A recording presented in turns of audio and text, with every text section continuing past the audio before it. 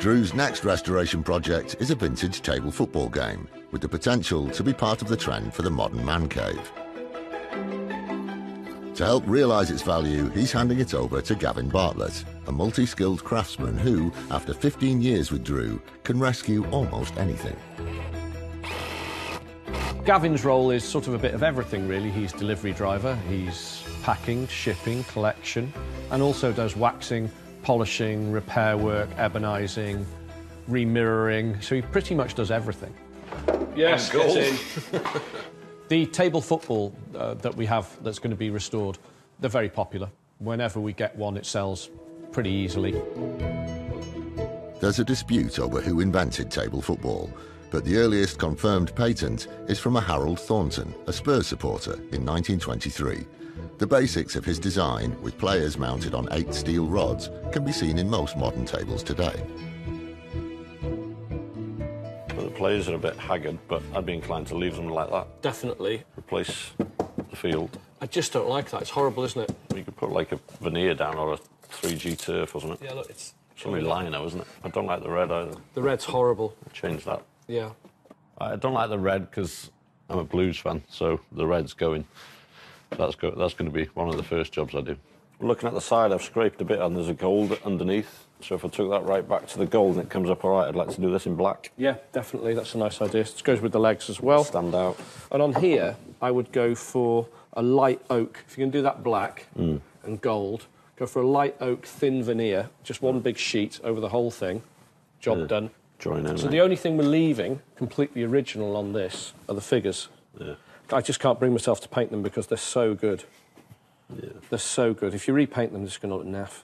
The table football basically just needs bringing up to a more modern look to it without losing its character. So we can actually turn this round and make something quite beautiful out of it. It's cost 1,200 quid, which is about the going rate for these. I think the cheapest one I've ever had was 900, and that was in a bit of a state. This one will top out at 2.8 to 3.2 in absolutely stonking, unbelievable condition.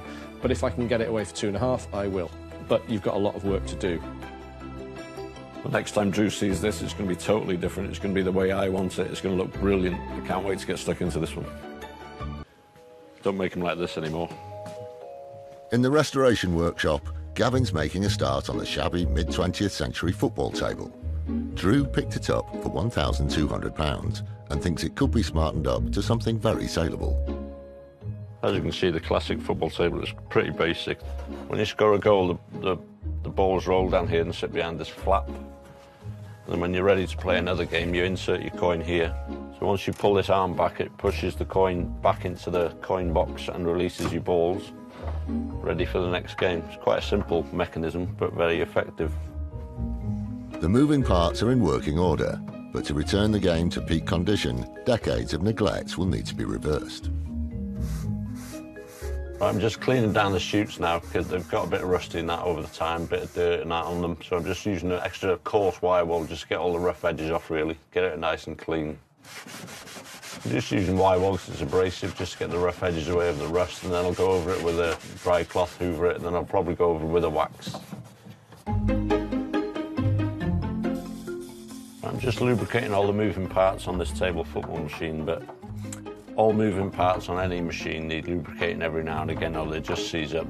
They need maintaining, so that's what I'm doing at the moment.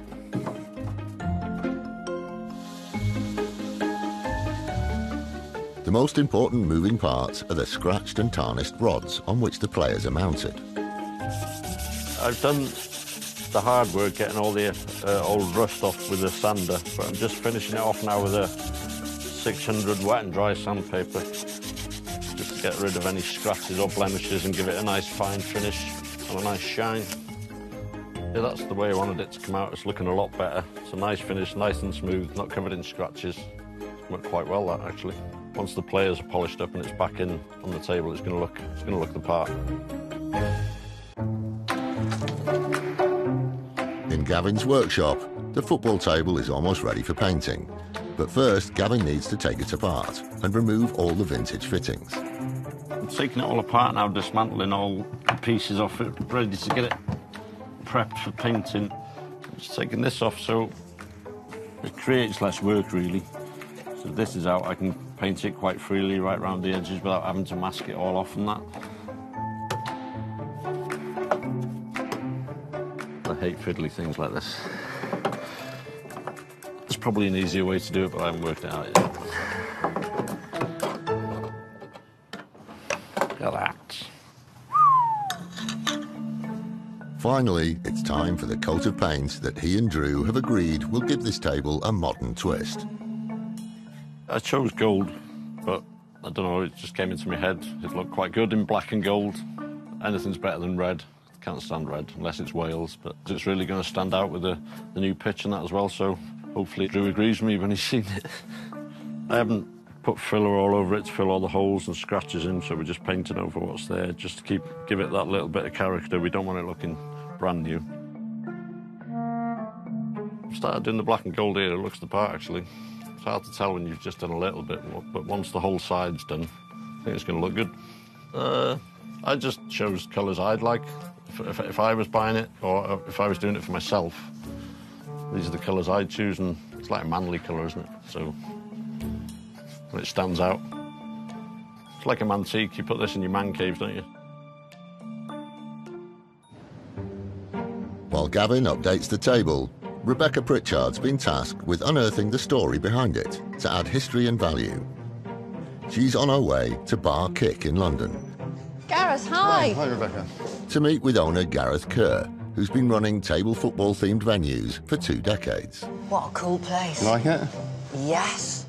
Ideally, I'm going to come away today with lots of information on researching and restoration. But also, I'm secretly hoping that Gareth is going to say, come on, let's have a game of football. So are all your tables the same manufacturer? All of our tables are the same manufacturer, which is Bonzini in France. However, we have a sort of antique table over on the wall there, which again is French. Really? Yeah. Gareth, I've brought some photographs along of our football table. I know nothing about the style, anything. If you could perhaps point me in the right direction Absolutely. and give me some sort of historical notes, perhaps? It'd be a pleasure. Oh, thank you. OK, so here's our table football. It's very nice. I would think that's Bonzini. That is our manufacturer. Your manufacturer? I think so. Why is that? What's the giveaway? Well, they're telescopic rods. All other tables are not telescopic, so it's definitely French. Oh, I never knew that. So I would say it's definitely a French Bonzini, which definitely is... I'd put that in the 50s, actually. Would you? Yeah.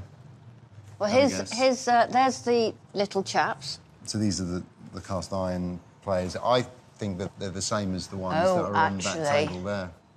That's really interesting. That is, actually. Yeah. Is Bonzini a good manufacturer? Well, I presume it is, because your room's full of them, but... Well, it's the leading French manufacturer. Oh, it's leading, is it? Yeah, yeah, definitely. They are... The creme de la creme. Creme de la creme in France, yeah. Ever since the early 1950s, when their Paris factory first produced football tables, Bonzini has been one of the world's leading manufacturers, and the brand is used for table football's World Championship tournaments. Even today, they still manufacture in Paris, whereas a lot of manufacturers outsource to China. But Bonzini still insist on everything made in Paris. So I think they'd be super interested in this table. Do you? Absolutely, yeah. Wow, that's fantastic. Yeah, that's great.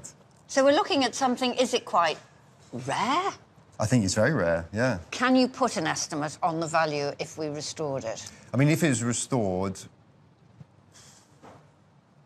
I mean, it'd be £3,000-ish. Would it really? So worth more than maybe slightly. I mean, a new one? Definitely worth more than the new one, yeah. I mean, if you put the right moving parts in, definitely, yeah. Because there is a market for that. Yeah. Even I might be interested. Might you? The day has been brilliant. We've learnt the age that ours is possibly around 1950s. It's French. It's la creme de la creme of the table football manufacturers. I'm just over the moon. And I kick some ass. Yay! There you go.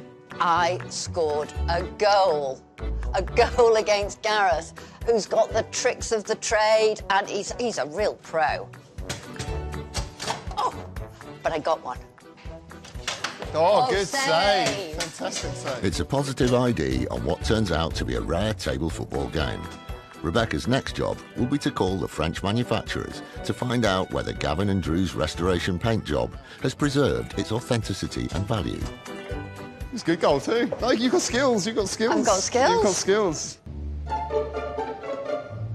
In the restoration workshop, Drew's football table, which arrived in cream and red colours, has been repainted in the black and gold that Gavin has chosen to appeal to the man cave market. And the new oak veneer pitch that Drew's asked for has replaced the worn-out green lino. But just as Gavin's preparing to reassemble, Rebecca has made contact with the original Paris manufacturer, and she has news. So Bonzini have actually come back and stated that our table is not cream and red, it's natural wood, and it's quite rare. Now, I know Gavin's put an awful lot of restoration work into this table already, but now I've got this new information on how it should look, I'm not too sure how he's going to take it. Well, what do you think? Well, it looks good. I feel a butt coming. Gav, it's the wrong colour. What are they? It's a Bonzini football table. It's French. The true colour is no colour. It's supposed to be plain wood. But we've just changed that. I know. I'm really, really sorry, Gav. So what you're saying is, We need stand to- over there when you tell me. If you swear, I'm going to give you a yellow card. I'm or only- I'm going to send you off. You're the same, well, I used to red ones. We're going to have to go back to the bare wood. We've got to be true to the original, and the green has to come back. I know. I know. Thanks for calling in today. I'll make you a coffee. Thank you. Yeah? Bit of foul play by Rebecca there, I think, coming in late to tell me about the news that it's got to be back to bare wood. I've spent a lot of time painting this and getting it ready. I was just about to put it back together, but it's one of them things. Mutual disappointment. Well, I didn't enjoy telling Gavin that. I mean, poor Gavin. But he does understand that we've got to take it back to the original base. We've got to keep the value of it because it's rare. With more than 10 valuable man-hours already spent on restoration, Drew's potential profit will have a dent in it. But now Gavin knows the provenance, reducing the authenticity of this piece is not an option. Dry scraping the layers of paint off will be even more time-consuming, but it's kinder to the original wood than abrasive heat or chemical stripping treatments. A skilled craftsman, Gavin always prefers this method when working on rare antique.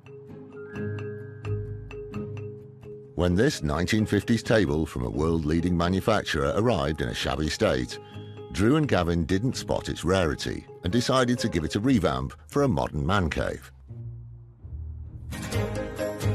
Now, after a major push from Gavin, it's been taken back to its authentic natural wood finish and the green lino pitch replaced. The players and interior mechanism have been cleaned up, all maintaining a vintage look. It's now a beautiful table for the beautiful game. The restoration went well. At first, I painted it a new colour, the colour that I chose. Drew seemed happy with that. And then Rebecca dropped a bombshell and found out that it's a Bonzini table and it had to be taken back to the bare woods. But the outcomes turned out well in the end, and I am happy we got there eventually. I had to go into extra time on this one, but it was worth it. God, that looks so much better. Wow. Differently. Looks fantastic. I love this finish. Got there in the end. Looks really classy, really stylish. And apparently we've got something very rare. Yeah, I was told. So I was completely wrong. Effectively, I've restored it twice. But I'm happy with it now, but Yeah, it's taken a lot of sweat and hours. But you've left the important bits alone. Yes. Which are these? Does it work? It does. Never lost. The football table, or the Bonzini football table, should I say, I got it wrong. And the finish on it should be finished just back down to the bare wood. So we've done it. And I have to say, it really works. It looks fantastic. So we paid 1,200 quid. Yeah. We've restored it twice. It was worth it in the end. Yeah, I'm confident of getting £3,500 for it. Nice job, Gav. Thank you. Very nice job. Gavin was very pleased with himself with what he's done, and rightly so. He's done a lovely job. We can accurately date it. It's in the original factory finish now. Yeah, it's good. Very good.